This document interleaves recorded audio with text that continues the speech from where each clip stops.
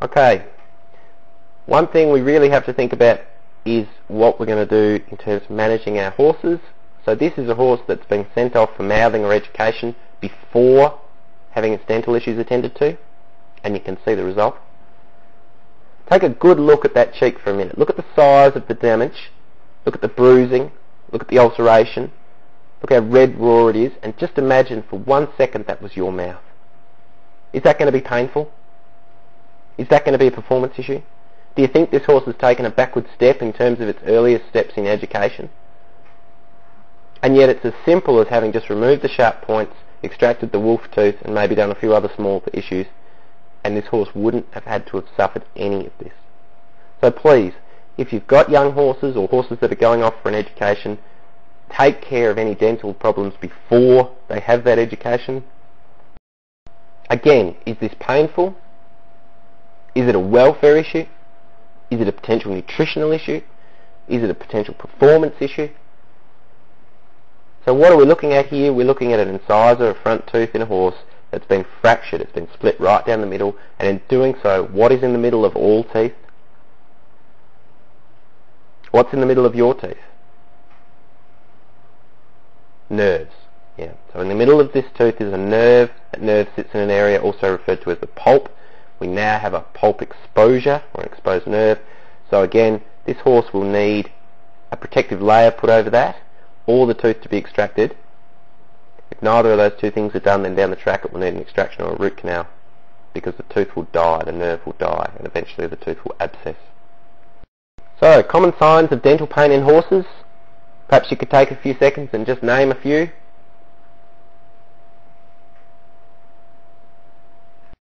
So what's this? This is the most common sign of dental disease in horses.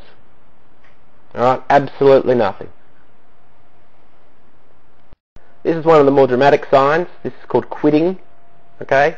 So quitting is when a horse balls up feed into its cheeks, and they do this because usually they're in pain and they're smart enough to work out that if they put that layer of grass between the tooth that is sore and their cheek, it gives them some relief.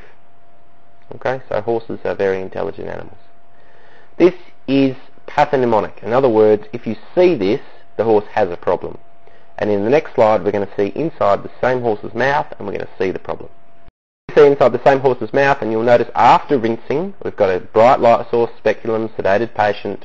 Okay, we see all this grass still trapped up along the outside edge of those teeth against the cheek. Again, this is quitting, and it's because several of those teeth in this horse are affected by periodontal disease and now require extraction. Here are the teeth following removal or extraction. You'll notice there are flies all over those teeth, and that's because those teeth are covered in the bacteria that are involved in periodontal disease, and the flies absolutely love it. Above that, you've got all your boluses of food, or quid, and down on the right hand side you've got something that has absolutely nothing to do with dental pain, but certainly is involved in pain. Looks like a plug, doesn't it? Looks like a plug you could put in the sink. This is called a bean. Comes from the horse's urethral fossa. Without going into too much detail, it's a build-up that ends up in the end of the horse's penis, and if it's not removed regularly, it becomes large like that. You end up with similar problems that older men suffer with prostate disease, because that bean pushes on the urethra, and the urethra is the tube that the horse wheezes through. Okay, we've got a couple of videos here very quickly. The first two are a horse that's come in with some dental issues, and we watch it eat, and we notice that it drops feed, it chews abnormally, it opens its mouth, and it shows facial expressions consistent with dental pain. Next, we watch it post removal of the affected tooth, and you see that it doesn't open its mouth as wide, it chews without dropping feed, and its facial expression is better.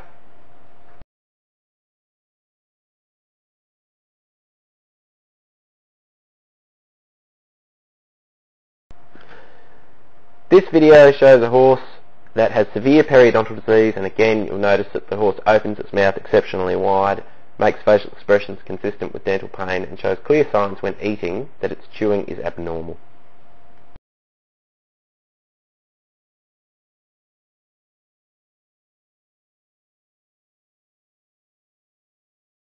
Slide, well, it's a waste of money, basically. So on the left hand side we see some poo. If we look at that poo, we see a lot of undigested grain and a lot of long stem fibres. Okay, so the person who owns this horse is paying to feed fat sparrows or fat cockatoos or fat galahs, right? So they're spending money, and it's going straight. That money is going straight through their horse. If we look on our right, we see a horse, and when we look below it, what do we see? Again, wasted money. All right. So some of this stuff is easy to spot at home by simply taking the time to look.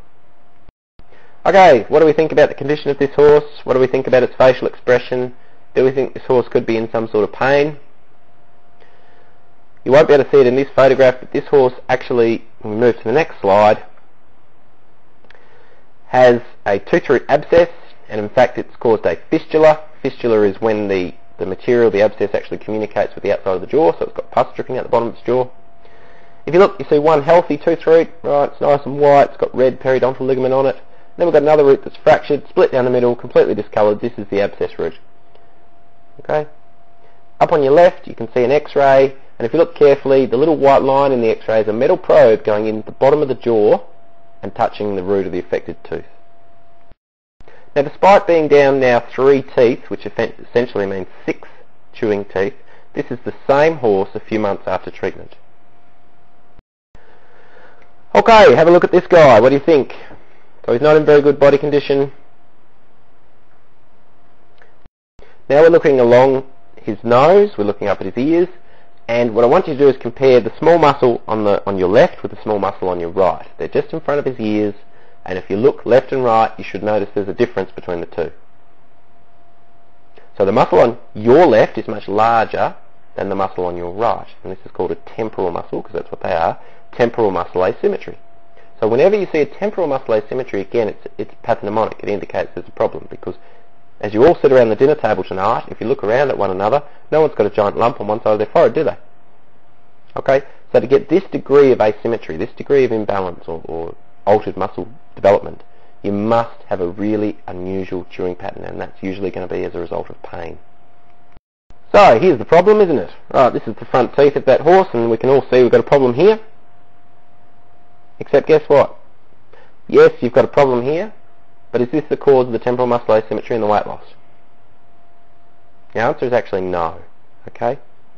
Now we're looking inside that same horse's mouth. This is the cause of the temporal muscle asymmetry and the weight loss. If you look towards the back of the mouth, you're going to see a large green area. Okay? So we've got a fractured tooth here, a tooth that's split in half, much like the one we saw earlier. So when the tooth splits like that, one half goes out into the cheek. And you can see it's gouged a massive ulcer into the cheek. This is the cause of the temporal muscle asymmetry. This is the cause of dental pain. This must be addressed in this horse. Here we see the 2 halves of the tooth following extraction. It's a major undertaking to get these out. Okay, there's probably 8 hours in this particular horse involved in getting those 2 halves of the teeth out. And when we move to the next slide, this is the same horse following removal of the teeth. Okay, so dramatic results are possible if you identify the source of pain correctly, and make no mistake that dental pain in horses is serious, it's severe, it's common. Right, so what's in the middle of this tooth?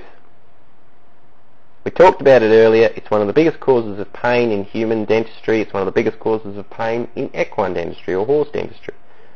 So, in the middle of that tooth, pulled out by that forceps, is one of the many nerves that run through this tooth. So make no mistake, all mammals have nerves in their teeth, including horses. And that's something we need to be thinking about whenever we are treating this pain or whenever we're diagnosing it. So to orientate you, we're looking side on at a horse's mouth at the front. There's the speculum. Front teeth are under the bite plate. So this is a canine tooth. We've got a needle sticking out of that tooth. Should you be able to put a needle in a healthy tooth? And what's that bubbling out of the tooth like a volcano? Yeah, it's pus. So where did the pus come from? It came from the tooth root. So if we have pus on a horse's tooth root, it would be a tooth root abscess. Okay, so this tooth is dead, it's infected, and it needs removal. Looking at this slide, there's a few things you should notice. Firstly, there's flies everywhere. Right? Flies love blood, they love bacteria. Secondly, there's one tooth that doesn't look like any of the others, isn't there? So if you look closely, you should see a tooth right in the middle of the photograph on the lower jaw that's darker than all the others, and where the gum is lower than the others. Okay? Anybody watching this got a dead tooth in their mouth, they haven't had bleached, what happens to the tooth over time? It becomes discoloured, doesn't it? So, this is a tooth that is dead. It has a dead pulp, or a dead nerve. Now we're looking at the occlusal surface of the same tooth. So on the left-hand side you see a needle, on the right-hand side you see the needle completely in the tooth. In other words, down the canal where the living nerve should be. So we can only do this if the nerve is dead. This is a dead nerve, dead tooth, dead pulp. Right, needs extraction or root canal, otherwise we're going to get a tooth root abscess. Very, very painful. If you've had a root canal, you will understand what I'm talking about. Video here, and I'm not going to say too much except for you to watch it, have a look and think about whether this is painful for this horse. Numbers. Yep.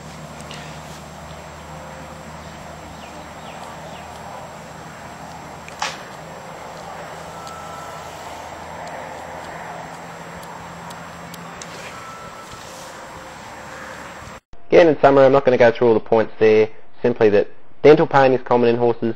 It requires a detailed examination to pick it up. Some of these things are very subtle to look at, but very painful for horses. No horse should go more than 12 months without a dental exam. And if you visit the website listed on the bottom of the slide, it will help you to get in touch with veterinarians in Australia and New Zealand who can assist you. Thank you.